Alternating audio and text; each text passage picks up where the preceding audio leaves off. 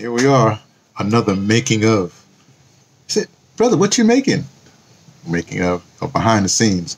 You know, it's the whole thing about the Instagram. We gotta make the Instagram. Get this thing out here first. Hey, but you know, as we usually do, I think I got the lighter right here this time. That move that over a second. So light the incense. Actually, I should. Well, I'm going to be long. This is Sunday. I'm going to be long. I think I'm going to be long. I'm not sure. But as usual, we got to light the incense. Got to put a little smoke in the air. Of course, a lot of smoke coming this one. Oh boy. Oh boy. I've been. I usually try to stay in my lane as well. Everything is political. My lane is everything. Plus, I'm an audio dramatist, so we do a lot of research. Is that thing smoking right? Well, it's lit, but it's not smoking the way I think it should. So let me. Hey, I got somebody sent me this internet thing is kind of interesting, but somebody sent me something. He was sort of a.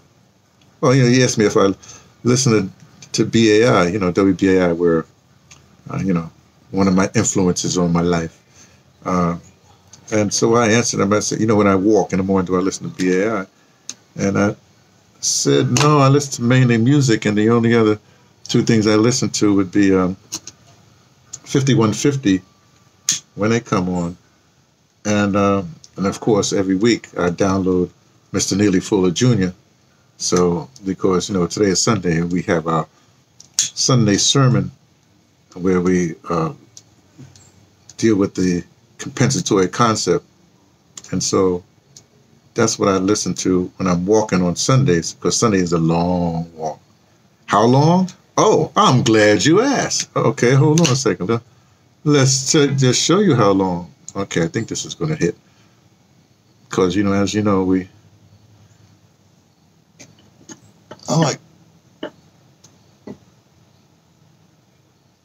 I'm not a fire person. I'm a water sign, but I'm not a fire person. But, you know, how you asked the question, good question, and I already took the airplane mode off so I can go straight to the.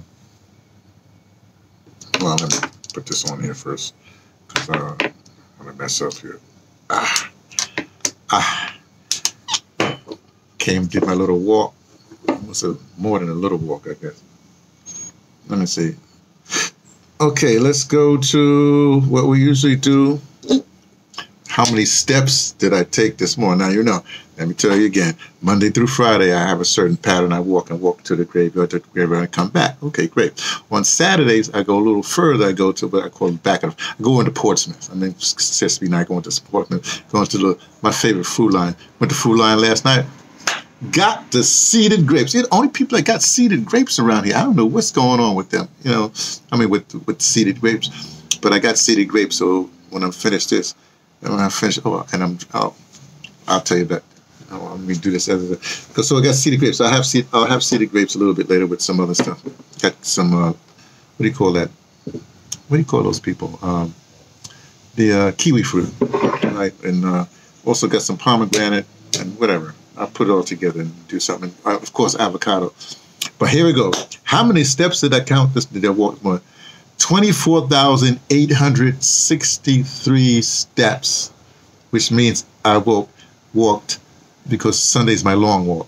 I walked 16.66 kilometers or kilometers. I don't know how. I actually don't know what to say. 16.66. So I've got to go to the thing and find out where's my I gotta go this way. I gotta go to, so I put down 16, come on, 16.66, that's what it says, kilometers, KILONE, kilometers, 2 miles. They start starting to catch up to me. I walked 10.8 352,044 miles this morning on my morning walk, my Sunday morning walk. So how much that was? 8, 9, 10, 15, 16, 17, 18, 19, 9, 1, 10. Okay, 1. That's all right. Okay, 6 is 12, 18, 19. Okay, same thing. Okay, great. Okay, so there you go. Walks 10 miles, 10 and the third miles. That's all right. Okay, I just posted something on Instagram, by the way. It's the little remnants of Halloween. You know, I put that up there as a photo thing. Thought that was cute. Oh, let me move that. So that's ready. But I guess I can just go on now. This is the day that I deal with Mr. Neely Fuller Jr. So that's what's going to be on the Instagram. Do I have here? But you know, on Sundays, since it's Sunday sermon, you know, this is not the cap I use. I use another cap. This is a newer version. Well, whatever. This is a newer version of my Ogun cap. In fact, my book on Ogun, they say it's supposed to arrive today. It's called Africa's Ogun. It's a book that has a lot of scholars writing about Ogun, which is what this cap is about. You know, see, it's green on one side, reverse it is black, and then you have a bit of red. That's the Santeria. That's as the Yoruba culture came up to North America through Cuba, became Santeria, and the colors are green, black with a bit of red, and I'm a child of Ogun, you know, which is why we're going to deal with what we deal with this morning. Oh boy, this is going to be fun. And I listened to Mr. Neely Fuller Jr., so this is going to be really, really good. I post a thing later, Mr. Neely Fuller Jr. I'll do that a little later. But when I do that, since this is Sunday sermon, here's what I've got another thing. See, this is wine. My current favorite wine, 19 Crimes, The Warden. This is a reserve. You always get a wine for you. If you're not a big, look, if you're a regular old wino. I'm sorry, I didn't mean it. But, you know, if you're a regular old wino, you know, you just get anything, whatever have you. But if you're a connoisseur, if you don't drink that much, like, you know, I haven't drank. I finished this bottle last Wednesday or something. Not this bottle, but another bottle of the same brand wine. And I did that, but I start on Sunday. Because Sunday, doing the ecumenical services, or doing my services, I grew up Catholic, and you know, they be imbibing, you know. Ooh, the brother said a big word, imbibing. So I do a little imbibing. So, oh, this thing is not doing like that. Oh, this is interesting. Oh, maybe this cork is not that great. Don't mess up, cork. Don't you mess me up. There we go. Come on out. Come on. See? Almost. Guess I gotta find. I think I have a thing in there, because it takes me like 2 or 3 days. Well, about 3 days to drink a bottle of what's a 750 ml bottle of wine. I'm not a guzzler of stuff. I mean, you know, and I really don't go to parties like that anymore. So I don't be. Man, but this thing is really trying to tell me not to drink this morning. Okay. Let's see. Of course, I just did it wrong. I should have just did another kind of corkscrew, one of those modern ones, instead of this. This is what waiters use in fancy restaurants. Oh, come on now. This thing is not going in here right. Okay, well, hey. There's got to be a way for me to do this better. But anyway, well, I struggle with this and blow the thing off.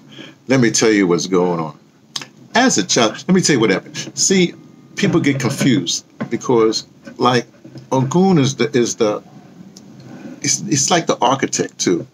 You see, you know, you have Shango is like the general. You know, when you have a fight, the generals deploying the troops and what they were doing. But Shango is the one that does all that.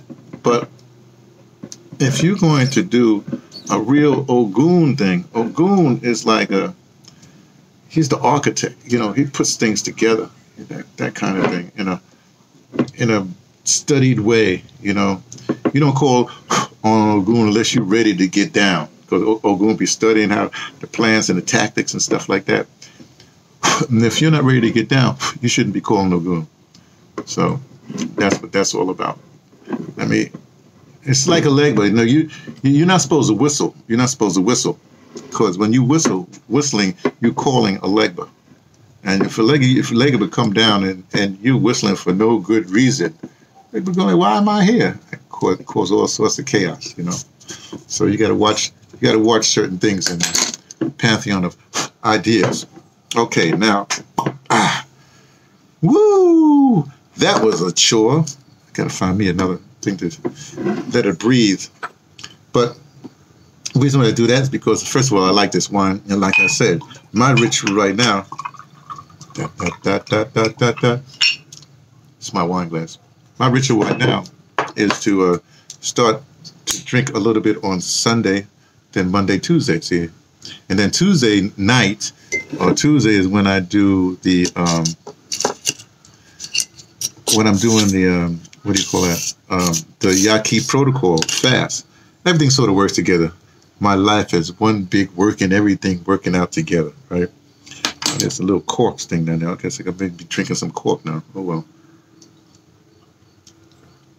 But this wine is so good. Okay, so that's happening there. Are we ready? Are we ready? I guess we're almost ready. We're ready. Okay. Oof. Put some glasses on. Oh, these are my other glasses. Come to Papa. Let's see. If I put out in the sun long enough, they'll get dark. This is those photosensitive glasses got from the VA. So. Hey, okay, great. Okay, we're ready? We're ready. I think we're ready. Everything is up. Let me put the lighter back where it belongs. That. Okay, here we go. Setting this thing ready. Moving this stuff around. Okay, here we go. Where's my Instagram? Here's my Instagram. Live. There we go. There we go. Ready for liftoff. Ta ta ta ta ta. Imbibing this morning. Oh, let me tell you what's going on behind the scenes. There's a behind the scenes, and then there's hey, Instagram, it's me, T from the Pattersons, taking the train to Tibet. Put my hat on right. Well, maybe not. I'll leave it the way it is. What the heck? I'm not really a fashionista. Oh, this is an interesting style. It's a kind of new kind of warrior. Okay, look. Sorry. So here we go with the little Instagram. You know, let me tell you what's going on, right? There's some events that's been happening, right? In terms of the basketball player, Kyrie. What's Kyrie's last name? Kyrie, whatever his name is. Everybody calls him Kyrie, so I call him Kyrie, right? And here's the thing. Here's what's so funny to me. Everybody reacts to certain things, and when you react, I call you into their backwash. Basically, you know, you're reacting to that thing, and then, you know, they perpetrated something, and then you react to it. So you end up in their little hamster wheelie, their backwash, but I call it backwash. Okay, which is all right. But here's my thing. Okay, look, here's the thing. When I do stuff, right, I do stuff, and I don't believe that I'm the only one thinking this or I'm the only one doing this, right? What really is happening, I said, I put it out into the ether. I put it out there into the world. Whoever I put out there in the world, and the world picks it up or not. Some people understand it or not. I've been in many situations with the exact thing I'm thinking, the exact thing that's happening. You know, I had even a whole lecture. Well, I won't get into that. But the point is, you never can tell what's on a person's mind, right? You can only control your own kind of thing. Okay, so here's the thing: as an elder. As a boomer elder, let me put it down. I have some advice. You don't have to take my advice. I wouldn't. People, look, kids, after 9 years old, nobody listens to anybody, right? But we're Kyrie and them to listen to me, right? No, not listen to me. Let me go back. Let me say something else. Okay.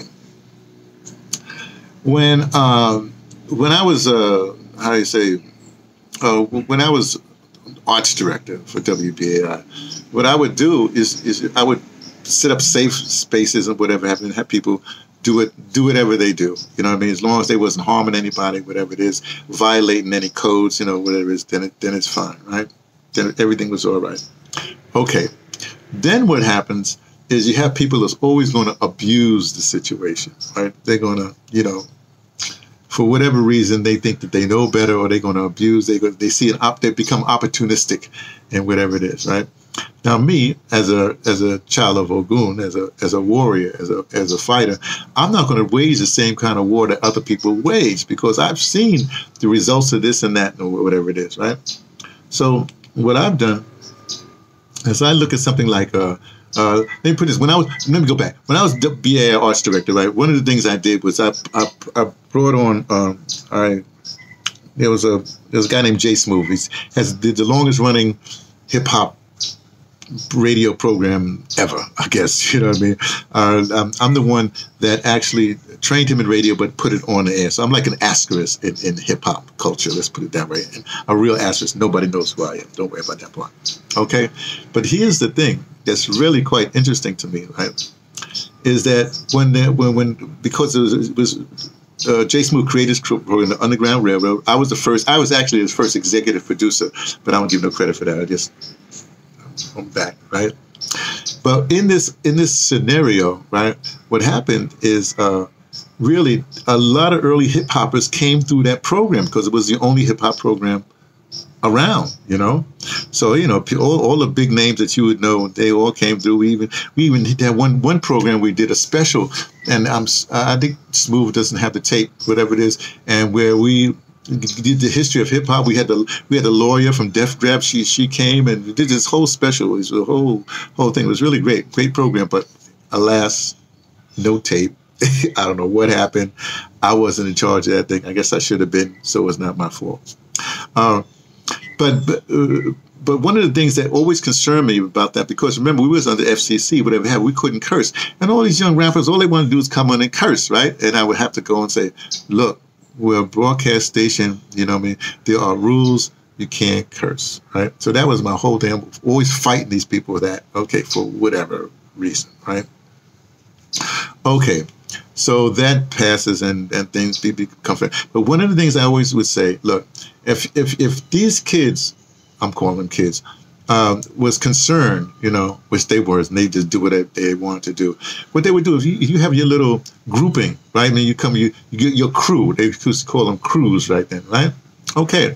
Now, if you grew up with this crew and this is who you trust, then how come you couldn't send one of your crew to law school, another crew to history, to paleontology or something like that, anthropology. Another somebody else goes to become a doctor. Your crew, instead of they all just coming and drinking and partying and throwing bottles or whatever have you, just have them do that. Look, Michael Jackson, because he couldn't go to school the way he went to school, right? He had hired one of the best artists in the world to teach him how to do art. You know what I mean? So you have all this money, instead of throwing it around and I'm not telling you how you spend your money, but you could also, you know, use your crew to hire to educate them and get some sense. You know, somebody studies civics, somebody studies history, whatever it is. You know, so your crew, as big as it gets, everybody should have a purpose. Okay, great. Now, here's the thing. Now in the age of internet, I guess you don't need to do all that because, or actually you should, because you need somebody to get you out of jail because you all ain't thinking, right? You need an elder that has your interest in heart without diminishing or putting, how you say, values on what you're doing, right? So now I'm going to speak as an elder to Kyrie and people like that.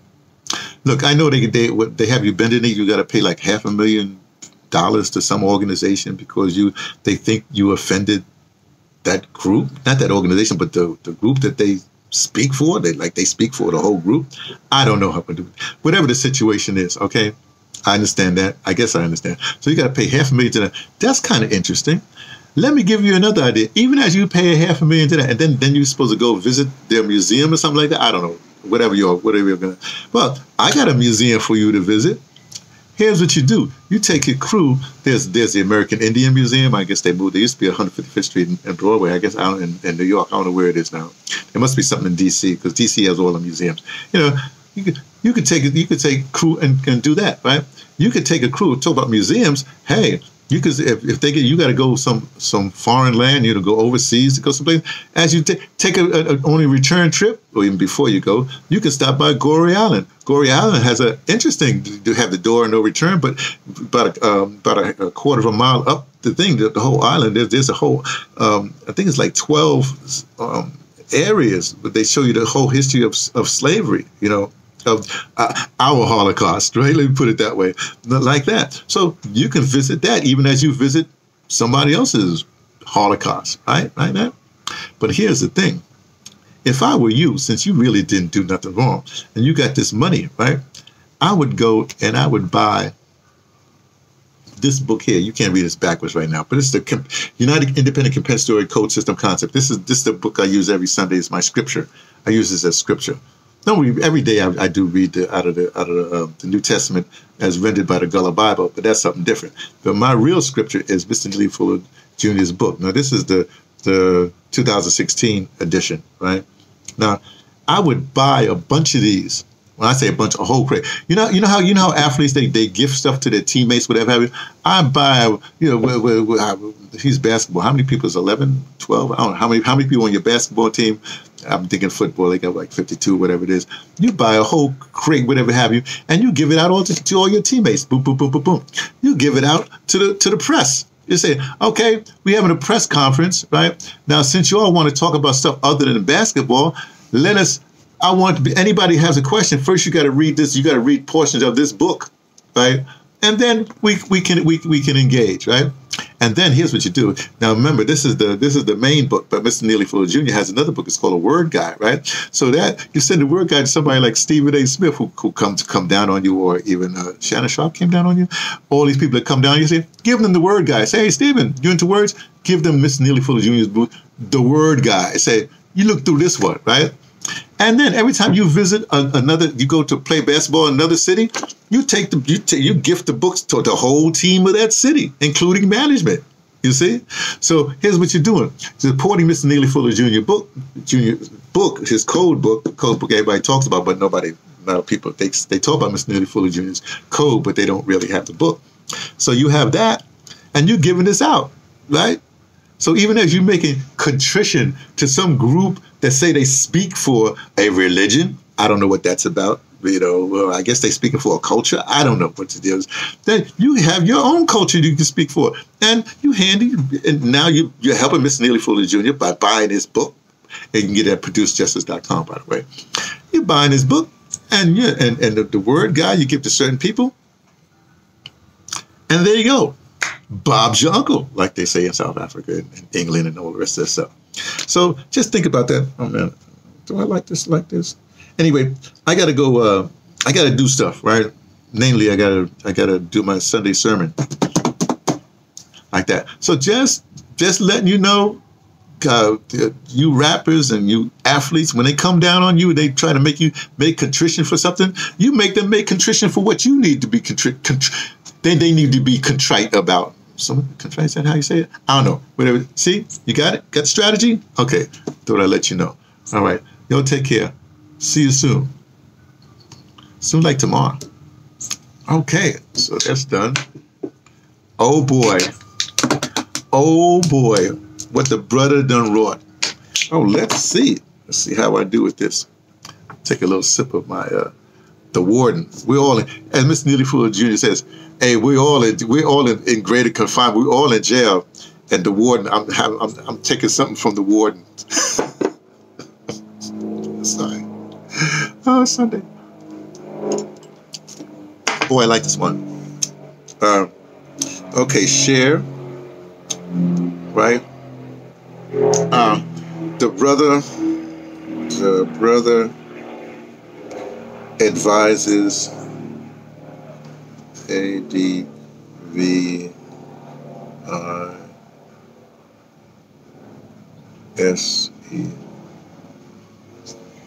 Advises. No, gives it. Let me say gives advice. Gives. Oh man. Gives. Gives advice. A-D-V-I. Gives advice. Let's just stop it there. No, I could. DeBrother gives advice. I go to the celebrities. Yeah, the celebrities. C-E-L-A-B-R-A-T-I-E-S. Celebrities. I spell celebrities. D-R-T-I-E-S. I guess that's right. To C-E-L-E-B. I don't think I'm spelling this right. Well, let me leave it alone. Put it like that. Where's the branch? Oh, yeah. They tell me I spelled it wrong there. Oh, celebrity. C-L-E-B-R-I. What the A in there? Celebrities. Don't you love spell check? Oh, well. Add to series. Oh. I think I'm going to put this under ADOS. Current ADOS strategies. This is a strategy. Use, hey, you know, Miss Neely Fuller Jr.'s book becomes a shield, a weapon. That's what's interesting about it. This book now becomes a weapon, right? We weaponize. We weaponize a book. Whoa. Let them argue about that. Then woof. Oh boy. Share. Okay. So that's going up. And I've got this is the making of, so that's got to go up, and I put some more stuff in there. Oh, but oh joy, this is going to be, oh. Hey, look. It's an Ogun thing. You have to understand. I'll check you all later. I got to do some stuff today. In fact, I'm going to do that tomorrow. All right. Talk to you later. Bye.